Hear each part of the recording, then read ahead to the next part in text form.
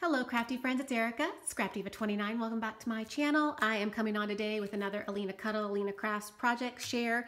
Today I'm featuring two new dies that are in her store. And this is the first one right here. This is the Swan, and it's absolutely adorable. Looks like that. And then I'm also featuring this beautiful lace heart nested die set that's in her store. It's absolutely amazing. I'm going to show you what that looks like. All right, so let me show you my little Swan projects first.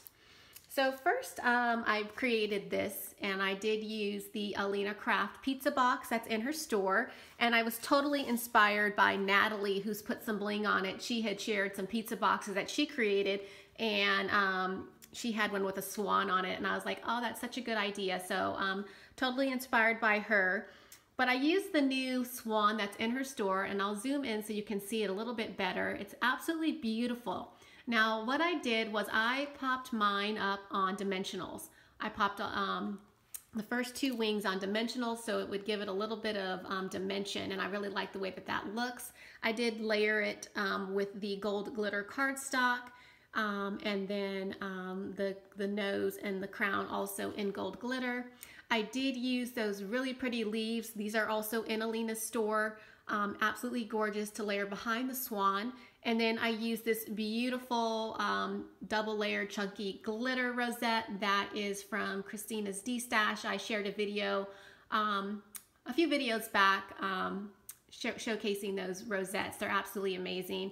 And then I used this beautiful blue gold tone trim that I picked up off of AliExpress. I'm absolutely loving that trim. My friend Tar Finch, she shared that trim with us. And girl, I love it. I love that trim. I feel like I need to order some more. It's just so pretty to play with. So love my pizza box. And then this word smile is a die from my stash. It came from another store, but absolutely love it.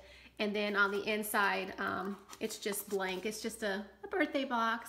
And then I did put some really pretty trim from Hobby Lobby around the little pizza box. So that is my first project share.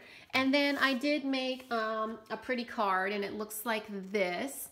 And again, featuring that beautiful swan. This time I used some really pretty copper heavyweight cardstock for this particular card.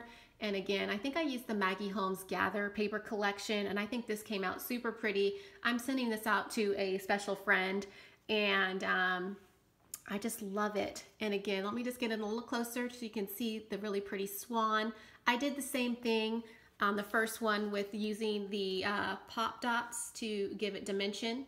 And then I did the double layer with the white and the copper color, and then the nose and the crown are that same color as well. And I did pop a little bling on the crown.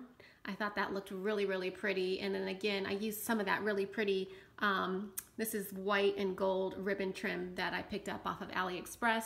And then I used some other dies that were in my stash to create the card base, the sweet and the friend, and then this double stitched square die. I've shared this with you all before, but it is a die from my stash, and I absolutely love it. I did use some corrugated cardstock on this second layer of my card, and I just love the dimension and all the texture that it has.